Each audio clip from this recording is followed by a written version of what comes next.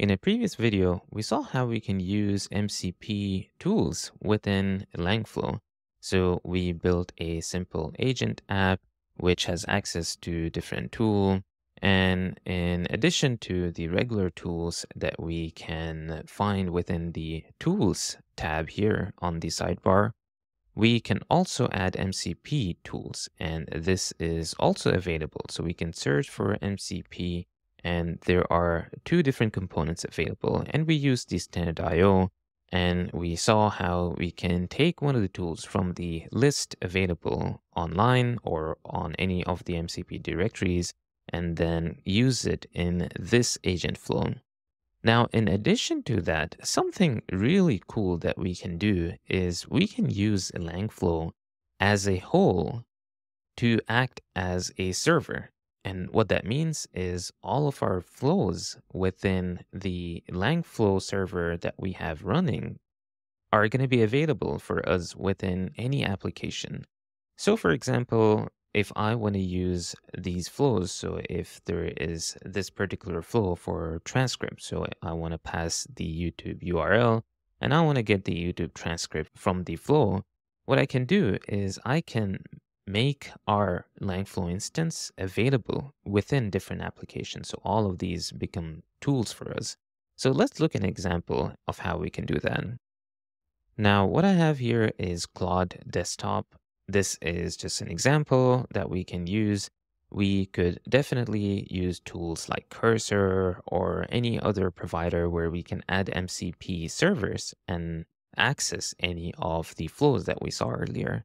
Now, I searched for Claude Desktop app and it gave me this particular application to download and install. So I did that. Now I can ask questions and ask things like simple question, can you access Langflow? And most likely it's going to say no, because it does not have access to Langflow. So it's probably just going to give some general suggestion or answer to us. Fine.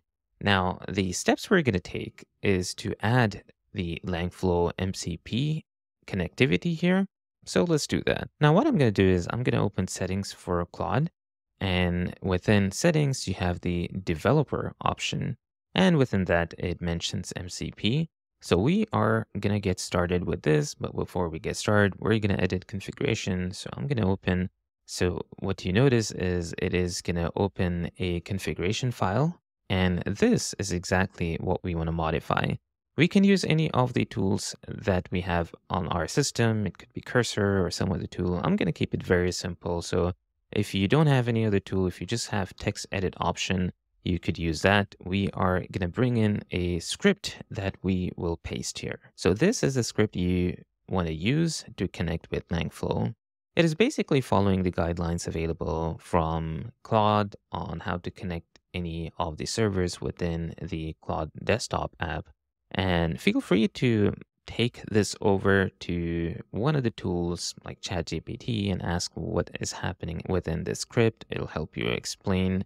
So one thing to modify is the MCP host. So you might want to make sure that this particular host URL, this is going to be something available from your system. Most likely the Langflow instance is going to start at 7860 port. But in case if you notice that it is something else within your setup, then you might want to modify this to reflect accordingly. Now, one way to know how you can find these paths that we are going to be providing here is you can run these commands. So the first one for UV or UVX, you're going to say which UVX and you'll get the path. Same thing with Python 3. If you run both of these, you'll get the paths, and these are what you're going to be providing here. So I am going to add both of these. So I did that. I'm going to assign this as well. And basically, this will make sure that you're using the right path. And with that, we can save this, and we're going to be closing Claude Desktop. Also make sure you are quitting it so it's not running in the background. And with that, now we're going to open the desktop app again, just to make sure now things are fine. And with that, you should be able to see two things. One is this icon, which is saying that it is attached with an MCP. And this is the Langflow MCP. In case if you have any resources like PDFs or anything that you have uploaded before, you're going to see it in the list here. And then it mentions about the MCP server. This is the Langflow MCP server. And then we can see the two tools we have. So tools are going to show in this little hammer icon here, and the resources are going to show in this dropdown. Great. With that, now I can ask questions like some calculation. So we have an agent that is using calculator tool. So I'm going to see if it uses the right tool or not. There might be some changes you'll have to make with the description. So right now you notice that it can calculate. It's asking for us to use the tool. So we're going to allow for this chat, or we can allow for once. It depends. It's going to send the value, and then it is going to reach out to the agent, and then we are going to get some value. And it used this particular flow, which ends in B2. And if I were to look into the simple agent that we had calculator and URL, we can look at the ID, and this ends in B2. So it used the right tool and the right agent. So that's the benefit. Now Langflow is acting as an MCP server. Now you can access any of the flows.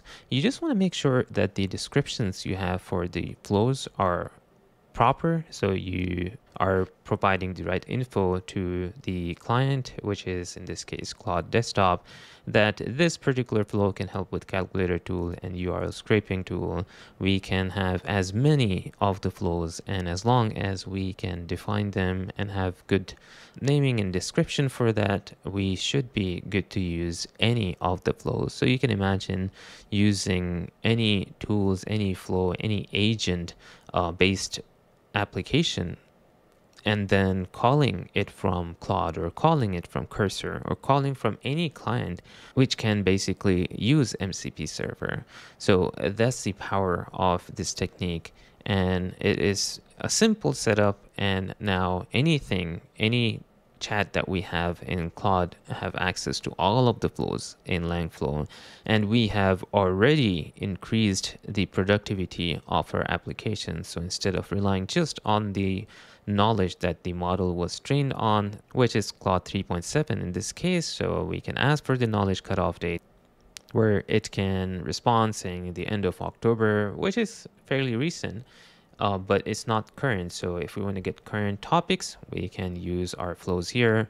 We can use tools like Tavily Search or Composio or Firecrawl, and then get the latest info and then provide that to Claude, and basically have the power of the LLM and all of the tools available in Langflow. So hopefully this gets you started on the journey of using Langflow as an MCP server. And we had a video previously of how you can access MCP tools within Langflow. So there are components to use the standard IO as well as the SAC option, and you can call any of the MCP servers that are online as well. So both are now available, and that's something you can use within Langflow.